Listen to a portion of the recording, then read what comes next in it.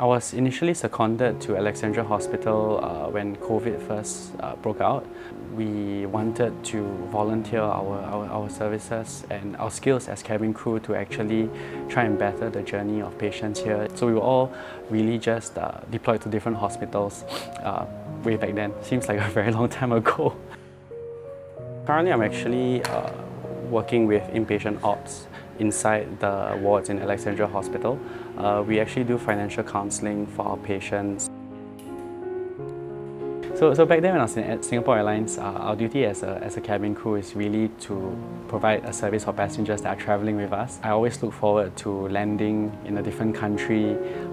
Personally for me, I was really enjoying the different sort of food all over the world. You would realise that the demographics that we actually serve is really very different. It's an entirely different atmosphere. I spent a good couple of months actually considering and contemplating whether or not I want to leave the airline.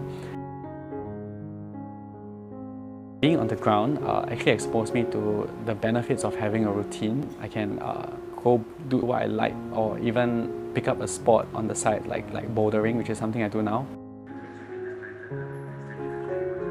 I have one patient that I used to take care of as a care ambassador, and occasionally the patient comes back to the hospital, and I just saw him about a week ago, and we can strike up a conversation just like that, asking how's he doing, and sort of providing this continuous care beyond that initial admission. Of course, with the difference in any financial remunerations from different jobs, you would be concerned, especially with the ever-changing financial climate and prices on the rise.